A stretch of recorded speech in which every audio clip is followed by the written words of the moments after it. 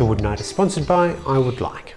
Push blocks and push sticks vary in designs and in uses. Some like this, when paired together, are excellent at the table saw, while these are probably a little bit better suited for the router table. This is the push block that came with my jointer, or my combo machine, which you can see in the background there. And it's okay. It certainly does the pushing thing pretty well. The grip is fairly good, but it has an issue with longboards where you may not have a lot of grip, particularly if it's a rough surface. These sort of pads just don't work so great. And one of the commercial alternatives around that is a gravity heel system, which hooks onto the end of it so that you can actually drag it along rather than just relying on the friction of the push pad. I want to get a set of push blocks specifically for the jointer, though it'd be used at probably the router table and the bandsaw as well. That gives me that sort of heel thing. Now, Micro Jig have an option for that, but in Australia it's actually pretty expensive. I think they're about 50 or 60 bucks each. And don't get me started on the gripper, they're over $100 each. So this is my prototype that I've come up with. It is your standard sort of push block, though it is a little bit wider. It uses router mat material, and it has this gravity heel. Now, again, this is a prototype, so I was sort of trying the feel for it. The handle shape's certainly not ideal. The heel I cut a little bit short because I didn't account the thickness of the router matting, and it doesn't have a retention mechanism to stop it from falling out if you were to hang it upside down or something like that. However, this actually works really well. So we're going to make a more advanced version, something that has at least been tested, so now I know what I'd do differently. So looking at our prototype, we've got some 18mm plywood. It's actually 12mm and 6mm, so 1/2 inch and 1/4 inch glued together. I just need a little bit more thickness. You could probably make this out of hardwood or even pine, but plywood's nice and convenient. I used hardwood for the handle, and this is a very rough shape just to test that I could hold it, that sort of thing. A bit of 6mm plywood to make our little hook. I'm thinking we'll probably put a bolt through there as the retention mechanism. And you're going to need some router mat. This is also known as sanding mat. You can get this at most woodworking supply stores. It comes in a sheet like this. Normally you'd put your small object down. You could sand or even route on it, and it doesn't tend to bounce around too much. All right, so if we take a closer look at our prototype, you can see that it was one piece of plywood that I cut into 3 strips so that I could get this part here. So that's what we're going to do first. So I think I'll go for the same sort of dimensions. It's about 18mm off either side, and then we've chopped this bit off and then glued it back on so we've got the spacer.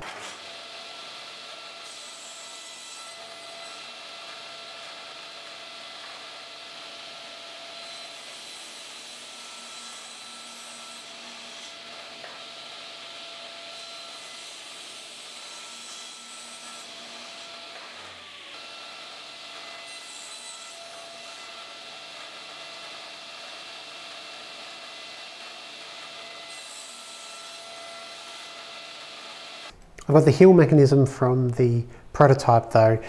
If you're doing this from scratch, obviously you wouldn't have this. Just grab whatever material you're going to use for it. I'm going to be using 6mm or 1/4 inch plywood, and that can be our space there. You want it to fall down fairly easily, so when we're gluing it up, we'll remove it after clamping.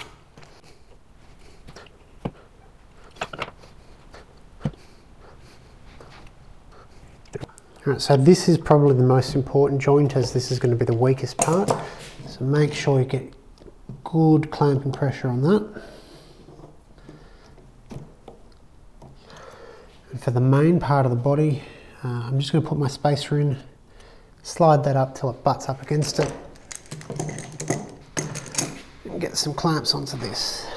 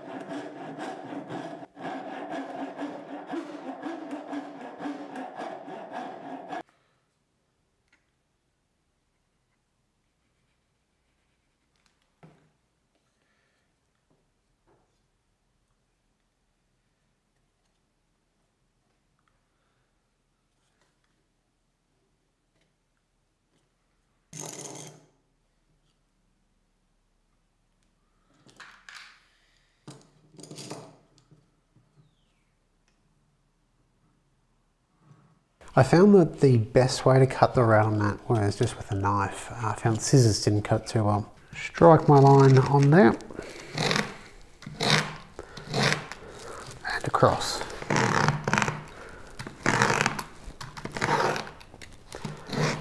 Just a few passes and it'll come away rather than trying to get through it all at once. I'm going to use some contact adhesive.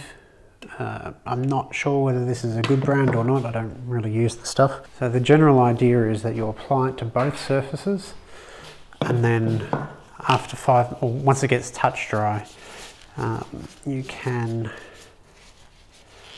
push the two surfaces together and they will bond. So I'm just using an acid brush. I really just want a light coat, because if I put it on too heavy on the router mat, it'll seep all the way through.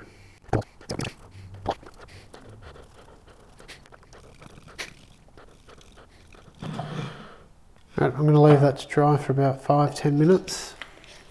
I'm going to pass out from the fumes in the meantime. I'm going to press it onto the melamine.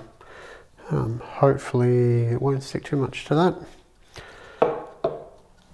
I can apply some pressure and it'll all be good.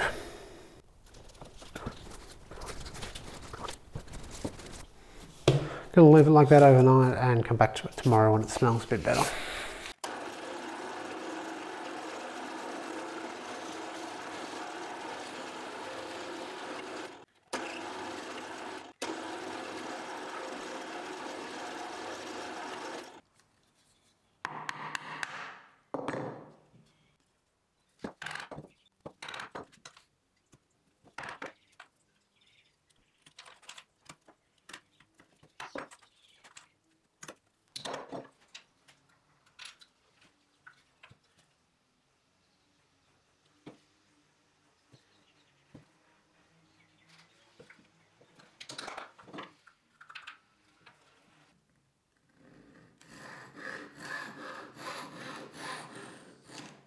Alright, so we're done.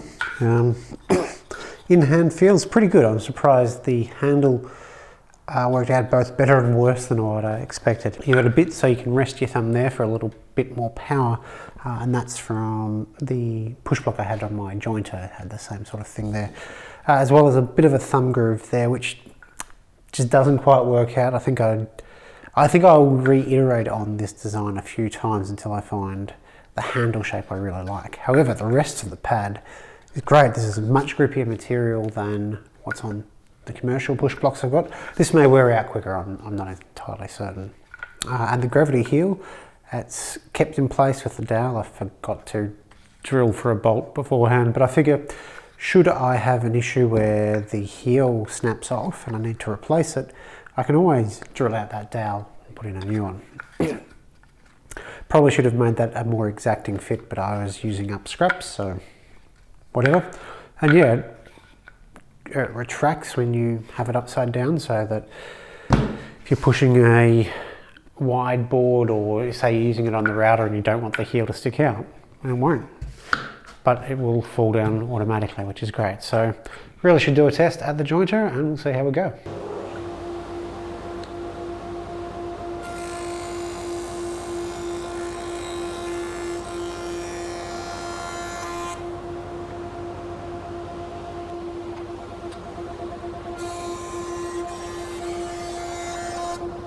Alright, so this is probably a little bit short to be testing on, but it works. I don't have anything longer at the moment that I can joint to test it out. Initial reaction is this is great, I'll be making another one.